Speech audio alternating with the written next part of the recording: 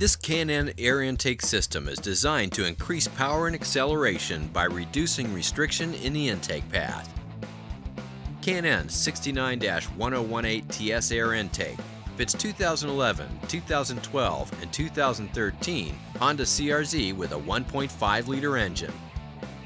The 69-1018 TS air intake is not legal for highway use in California or other states adopting California emission standards.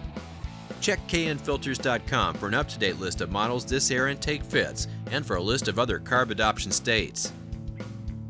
K&N power testing showed an estimated power gain of 4.7 horsepower at 5,049 RPM with the 69-1018 TS air intake installed on a 2011 Honda CRZ with a 1.5-liter engine.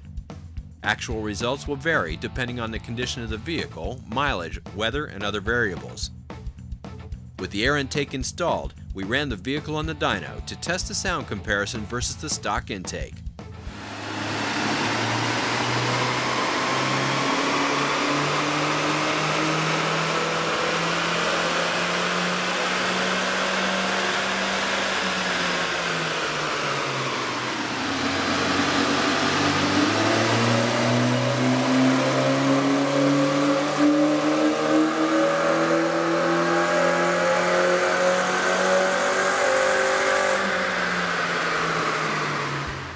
This intake system includes components that have been designed or matched to the needs of these vehicles to produce a safe horsepower increase. Detailed installation instructions are included with this kit. The tools needed for this install are shown. Turn off the ignition and disconnect the negative battery cable. Disconnect the mass air sensor electrical connection and unhook the wiring harness from the airbox. Remove the two bolts securing the fresh air intake scoop to the core support. Loosen the hose clamp that secures the fresh air intake scoop to the airbox. Remove the fresh air intake scoop from the vehicle. The lower fresh air duct will need to be disconnected as the fresh air intake scoop is removed. Loosen the hose clamp securing the intake hose to the throttle body. Remove the two bolts that secure the factory airbox. Remove the airbox assembly from the vehicle. It will be necessary to release the spring clamp securing the crankcase vent tube and hold the crankcase vent tube while removing the airbox. K&N recommends that customers do not discard factory air intake. Separate the lower intake duct from the fresh air intake scoop. Reinstall the lower fresh air duct onto the factory plastic duct. Be sure the engine is cool before performing this step. Be sure to capture any released coolant. Release the spring clamps securing the coolant bypass hose to the throttle body and the crankcase vent hose to the valve cover.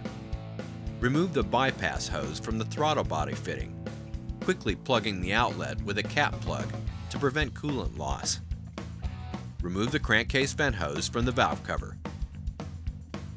Release the spring clamp securing the coolant bypass hose to the thermostat housing. Remove the bypass hose from the thermostat housing fitting, quickly plugging the outlet with the remaining cap plug to prevent coolant loss.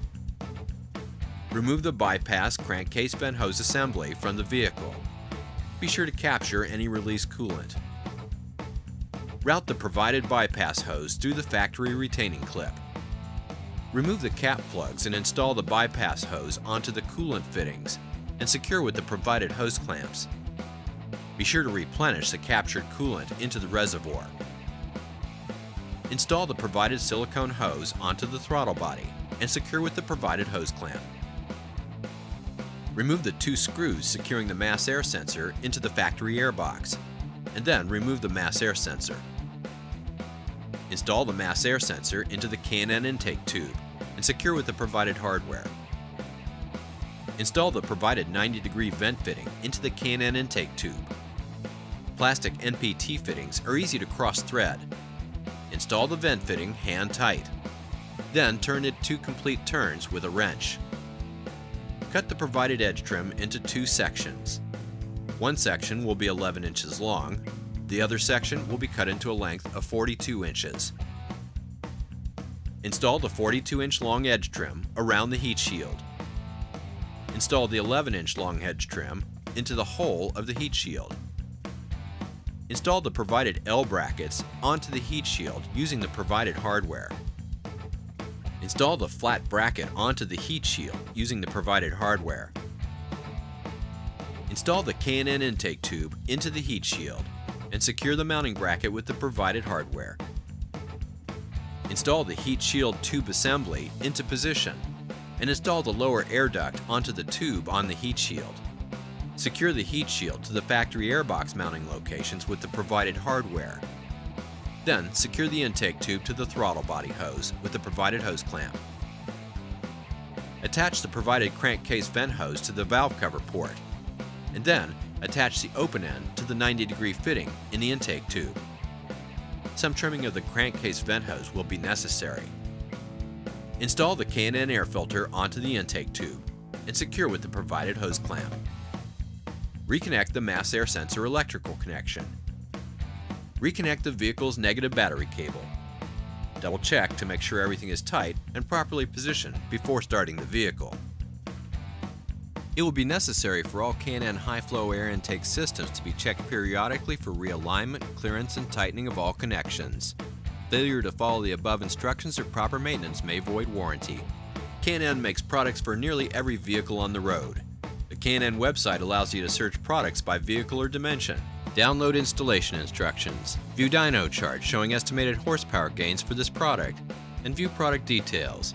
For information on where to buy K&N products, go to knfilters.com.